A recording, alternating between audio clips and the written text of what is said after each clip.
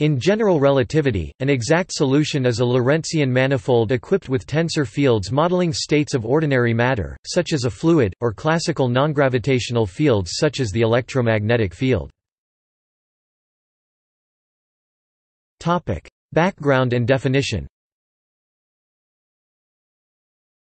These tensor fields should obey any relevant physical laws. For example, any electromagnetic field must satisfy Maxwell's equations, following a standard recipe which is widely used in mathematical physics. These tensor fields should also give rise to specific contributions to the stress-energy tensor T alpha beta. Display style T caret alpha beta. A field is described by a Lagrangian. Varying with respect to the field should give the field equations, and varying with respect to the metric should give the stress-energy contribution due to the field. Finally, when all the contributions to the stress-energy tensor are added up, the result must be a solution of the Einstein field equations, written here in geometrized units, where speed of light c. Topic: Gravitational constant g. 1 g alpha beta equals 8 pi t alpha beta. Display style g caret alpha beta equals 8 pi t caret alpha beta. In the above field equations, g alpha beta display style g caret alpha beta is the Einstein tensor, computed uniquely from the metric tensor, which is part of the definition of a Lorentzian manifold. Since giving the Einstein tensor does not fully determine the Riemann tensor, but leaves the Weyl tensor unspecified, see the Ricci decomposition, the Einstein equation may be considered a kind of compatibility condition. The spacetime geometry must be consistent with the amount and motion of any matter or non-gravitational fields, in the sense that the immediate presence, here and now, of non-gravitational energy momentum causes a proportional amount of Ricci curvature, here and now.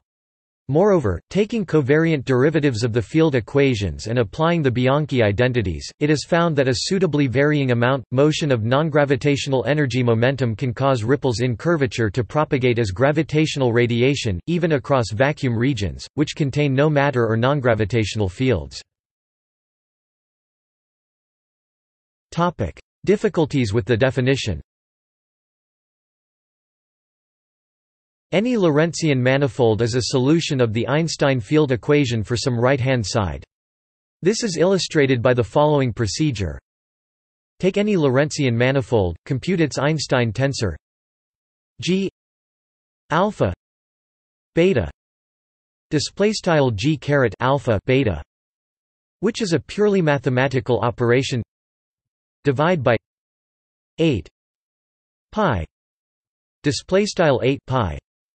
Declare the resulting symmetric second-rank tensor field to be the stress-energy tensor T alpha beta display style T caret alpha beta. This shows that there are two complementary ways to use general relativity. One can fix the form of the stress-energy tensor from some physical reasons, say, and study the solutions of the Einstein equations with such right-hand side. For example, if the stress-energy tensor is chosen to be that of the perfect fluid, a spherically symmetric solution can serve as a stellar model. Alternatively, one can fix some geometrical properties of a spacetime and look for a matter source that could provide these properties.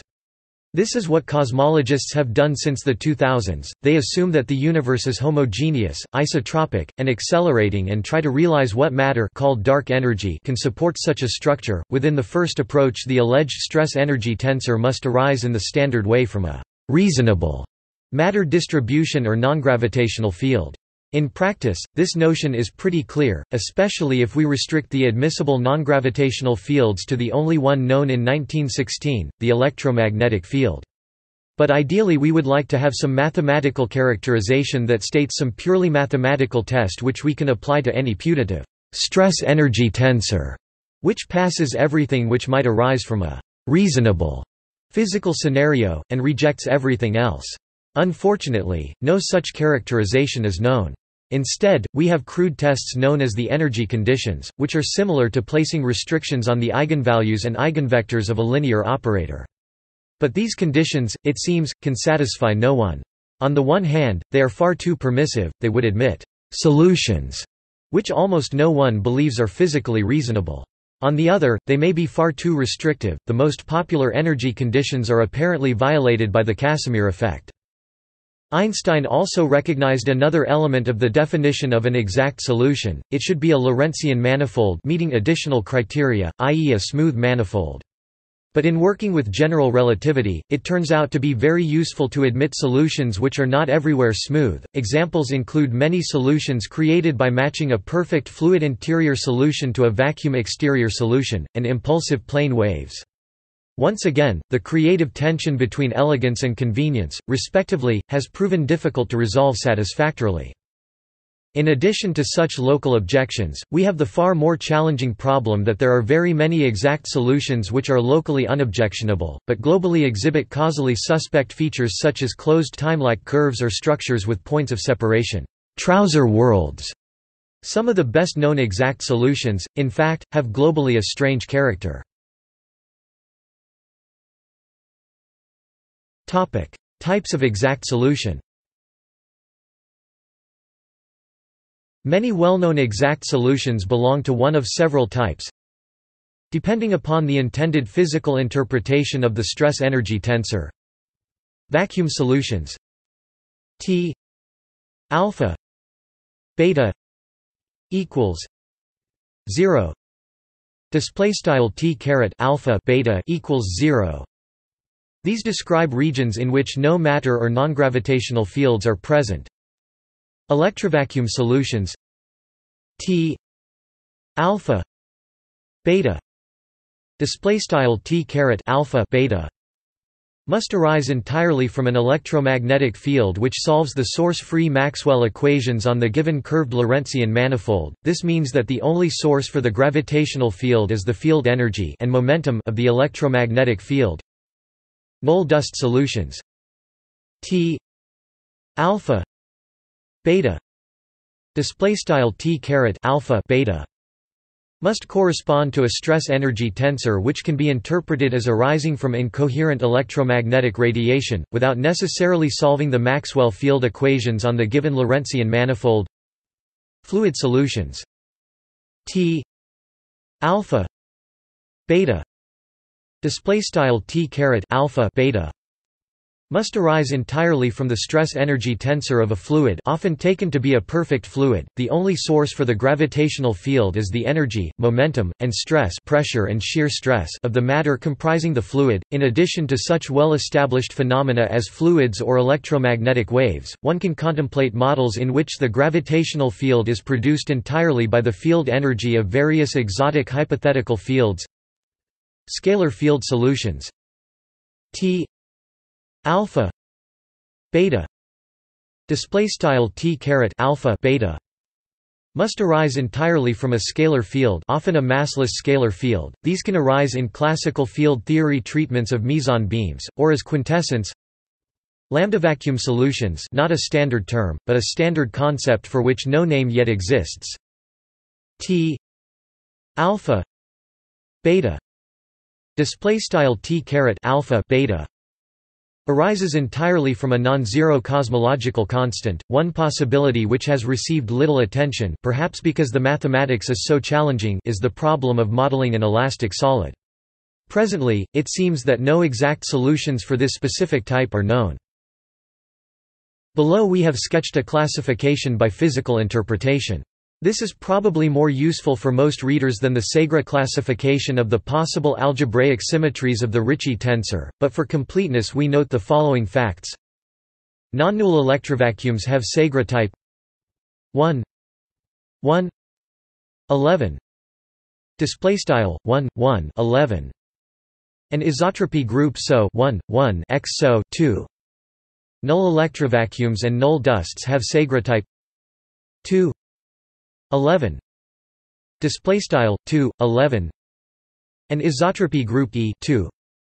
Perfect fluids have Segre type 1 111 display style 1 111 and isotropy group SO 3.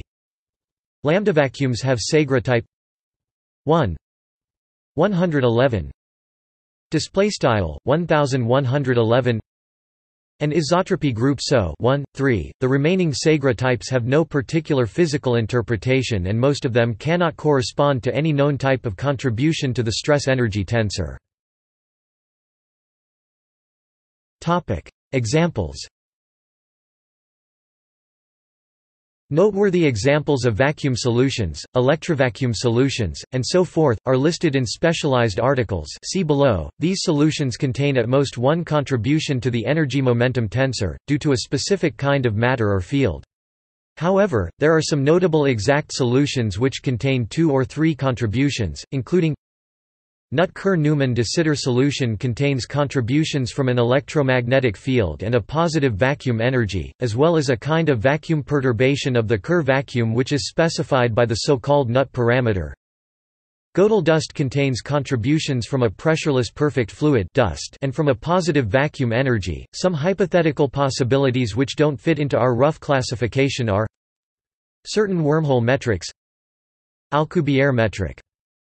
Time machines, i.e. initially nice spacetimes in which at some stage of evolution closed causal curves appear. Some doubt has been cast upon whether sufficient quantity of exotic matter needed for wormholes and Alcubierre bubbles can exist. Later, however, these doubts were shown to be mostly groundless. The third of these examples, in particular, is an instructive example of the procedure mentioned above for turning any Lorentzian manifold into a solution. It is along this way that Hawking succeeded in proving that time machines of a certain type, those with a compactly generated Cauchy horizon, cannot appear without exotic matter. Such spacetimes are also a good illustration of the fact that unless a spacetime is especially nice, globally hyperbolic, the Einstein equations do not determine its evolution uniquely. Any spacetime may evolve into a time machine, but it never has to do so. Constructing solutions. The Einstein field equations are a system of coupled, nonlinear partial differential equations. In general, this makes them hard to solve. Nonetheless, several effective techniques for obtaining exact solutions have been established. The simplest involves imposing symmetry conditions on the metric tensor, such as stationarity, symmetry under time translation, or axisymmetry, symmetry under rotation about some symmetry axis. With sufficiently clever assumptions of this sort, it is often possible to reduce the Einstein field equation to a much simpler system of equations, even a single partial differential equation, as happens in the case of stationary axisymmetric vacuum solutions, which are characterized by the Ernst equation, or a system of ordinary differential equations, as happens in the case of the Schwarzschild vacuum. This naive approach usually works best if one uses a frame field rather than a coordinate basis. A related idea involves imposing algebraic symmetry conditions on the Weyl tensor, Ricci tensor, or Riemann tensor. These are often stated in terms of the Petrov classification of the possible symmetries of the Weyl tensor, or the Segre classification of the possible symmetries of the Ricci tensor. As will be apparent from the discussion above, such ansatz often do have some physical content, although this might not be apparent from their mathematical form. This second kind of symmetry approach has often been used with the Newman-Penrose formalism, which uses spinorial quantities for more efficient bookkeeping. Even after such symmetry reductions, the reduced system of equations is often difficult to solve. For example, the Ernst equation is a nonlinear partial differential equation somewhat resembling the nonlinear Schrödinger equation (NLS). But recall that the conformal group on Minkowski spacetime is the symmetry group of the Maxwell equations. Recall too that solutions of the heat equation can be found by assuming a scaling ansatz. These notions are merely special cases of Sophus Lie's notion of the point symmetry of a differential equation or system of equations, and as Lie showed, this can provide an avenue of attack upon any differential equation which has a non-trivial symmetry group. Indeed, both the Ernst equation and the NLS have non-trivial symmetry groups, and some solutions can be found by taking advantage of their symmetries. These symmetry groups are often infinite-dimensional, but this is not always a useful feature. Emmy Noether showed that a slight but profound generalization of Lie's notion of symmetry can result in an even more powerful method of attack. This turns out to be closely related to the discovery that some equations, which are said to be completely integrable, enjoy an infinite sequence of conservation laws. Quite remarkably, both the Ernst equation, which arises several ways in the studies of exact solutions, and the NLS turn out to be completely integrable. They are therefore susceptible to solution by techniques resembling the inverse scattering transform, which was originally developed to solve the Korteweg-de Vries (KdV) equation, a nonlinear partial differential equation which arises in the theory of solitons, and which is also completely integrable. Unfortunately, the solutions obtained by these methods are often not as nice as one would like.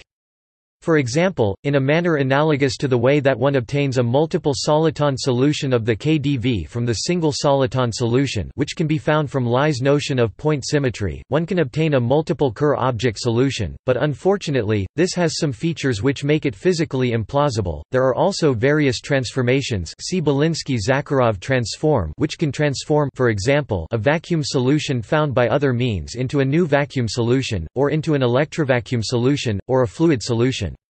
These are analogous to the Backlund transformations known from the theory of certain partial differential equations, including some famous examples of soliton equations. This is no coincidence, since this phenomenon is also related to the notions of Noether and Lie regarding symmetry. Unfortunately, even when applied to a well-understood, globally admissible solution, these transformations often yield a solution which is poorly understood and their general interpretation is still unknown. Existence of solutions. Given the difficulty of constructing explicit small families of solutions, much less presenting something like a general solution to the Einstein field equation, or even a general solution to the vacuum field equation, a very reasonable approach is to try to find qualitative properties which hold for all solutions, or at least for all vacuum solutions. One of the most basic questions one can ask is, do solutions exist, and if so, how many? To get started, we should adopt a suitable initial value formulation of the field equation, which gives two new systems of equations, one giving a constraint on the initial data, and the other giving a procedure for evolving this initial data into a solution. Then, one can prove that solutions exist at least locally, using ideas not terribly dissimilar from those encountered in studying other differential equations. To get some idea of how many solutions we might optimistically expect, we can appeal to Einstein's constraint counting method. A typical conclusion from this style of argument is that a generic vacuum solution to the Einstein field equation can be specified by giving 4 arbitrary functions of 3 variables and 6 arbitrary functions of 2 variables. These functions specify initial data, from which a unique vacuum solution can be evolved. In contrast, the Ernst vacuums, the family of all stationary axisymmetric vacuum solutions, are specified by giving just 2 functions of 2 variables, which are not even arbitrary, but must satisfy a system of 2 coupled nonlinear partial differential equations. This may give some idea of how just tiny a typical large family of exact solutions really is, in the grand scheme of things. However, this crude analysis falls far short of the much more difficult question of global existence of solutions. The global existence results which are known so far turn out to involve another idea. Global stability theorems. We can imagine disturbing the gravitational field outside some isolated massive object by sending in some radiation from infinity. We can ask, what happens as the incoming radiation interacts with the ambient field? In the approach of classical perturbation theory, we can start with Minkowski vacuum or another very simple solution, such as the de Sitter lambda vacuum, introduce very small metric perturbations, and retain only terms up to some order in a suitable perturbation expansion—somewhat like evaluating a kind of Taylor series for the geometry of our spacetime. This approach is essentially the idea behind the post-Newtonian approximations used in constructing models of a gravitating system such as a binary pulsar. However, perturbation expansions are generally not reliable for questions of long-term existence and stability, in the case of nonlinear equations. The full field equation is highly nonlinear, so we really want to prove that the Minkowski vacuum is stable under small perturbations which are treated using the fully nonlinear field equation. This requires the introduction of many new ideas. The desired result, sometimes expressed by the slogan that the Minkowski vacuum is nonlinearly stable, was finally proven by Dimitrios Christodoulou and Sergiu Kleinerman only in 1993. Analogous results are known for lambdavac perturbations of the de Sitter lambdavacuum Helmut-Friedrich and for electrovacuum perturbations of the Minkowski vacuum Nina Zipser. The positive energy theorem. Another issue we might worry about is whether the net mass energy of an isolated concentration of positive mass energy density and momentum always yields a well-defined and non-negative net mass. This result, known as the positive energy theorem, was finally proven by Richard Schoen and Xing-Tung Yao in 1979, who made an additional technical assumption about the nature of the stress-energy tensor. The original proof is very difficult. Edward Witten soon presented a much shorter physicist's proof, which has been justified by mathematicians using further very difficult arguments. Roger Penrose and others have also offered alternative arguments for variants of the original positive energy theorem. See also: Friedmann-Lemaitre-Robertson-Walker metric, Petrov classification, for algebraic symmetries of the Weyl tensor. References. Further reading. Krasinski, A. 1997. Inhomogeneous Cosmological Models. Cambridge, Cambridge University Press. ISBN 0-521-48180-5. McCallum, M. A. H. 2006. Finding and Using Exact Solutions of the Einstein Equations. AIP Conference Proceedings, 841. pp. 129–143.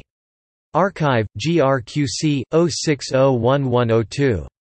Bibcode, 2006 AIPC.841, 129M. doi, 10.1063, 1.22181772. An up-to-date review article, but too brief, compared to the review articles by Bicek or Bonner et al., see below. Exact Solutions of Einstein's Equations. Malcolm A. H. McCallum Scholarpedia, 8 12, 8584. doi, 10.4249, Scholarpedia.8584. Rendell, Alan M. Local and Global Existence Theorems for the Einstein Equations. Living Reviews in Relativity. Retrieved August 11, 2005. A thorough and up-to-date review article. Friedrich, Helmut 2005. Is General Relativity essentially understood? Annalen der Physik, 15–84–108. Archive, GRQC, 05080016. Bibcode, 2006 ANP. .518. 84F. doi, 10.1002, ANDP.200510173. An excellent and more concise review. Bicek, Yuri 2000. Selected Exact Solutions of Einstein's Field Equations, Their Role in General Relativity and Astrophysics. Lect. Notes Phys. Lecture Notes in Physics. 542-1–126. Archive, GRQC, 0004031. doi, 10.1007, 3-540-46580-4_1. ISBN 978-3-540-67073-5. An Excellent Modern Survey. Bonner, W. B., Griffiths, J. B., McCallum, M. A. H. 1994. Physical Interpretation of Vacuum Solutions of Einstein's Equations. Part 2. Time-Dependent Solutions. General Rel. Grav. 26 637–729. Bibcode, 1994 Gregor, .26, 687b. doi, 10.1007, BF02116958. Bonner, W. B. 1992. Physical Interpretation of Vacuum Solutions of Einstein's Equations. Part 1 Time-Independent Solutions. General Rel. Grav. 24 551–573. Bibcode, 1992 Gregor, .24, 551b. doi 10.1007 bf00760137. A Wise Review, first of 2 parts. Griffiths, J. B. 1991. Colliding Plane Waves in General Relativity. Oxford, Clarendon Press. ISBN 0-19-853209-1. The definitive resource on colliding plane waves, but also useful to anyone interested in other exact solutions, available online by the author Hoenselaers, C., Dietz, W. 1985. Solutions of Einstein's Equations, Techniques and Results. New York, Springer. ISBN 3-540-13366-6. Ehlers, Jürgen, Kunt, Wolfgang 1962. Exact Solutions of the Gravitational Field Equations. In Witten, L. Gravitation, An Introduction to Current Research. New York, Wiley. pp. 49 and n-101. A Classic Survey, including important original work such as the symmetry classification of vacuum pump wave spacetimes. Stephanie, Hans, Dietrich Kramer, Malcolm McCallum, Cornelius Hoenselaers, Eduard Herlt 2009. Exact Solutions of Einstein's Field Equations 2nd ed. Cambridge, Cambridge University Press. ISBN 978-0-521-46702-5. External links.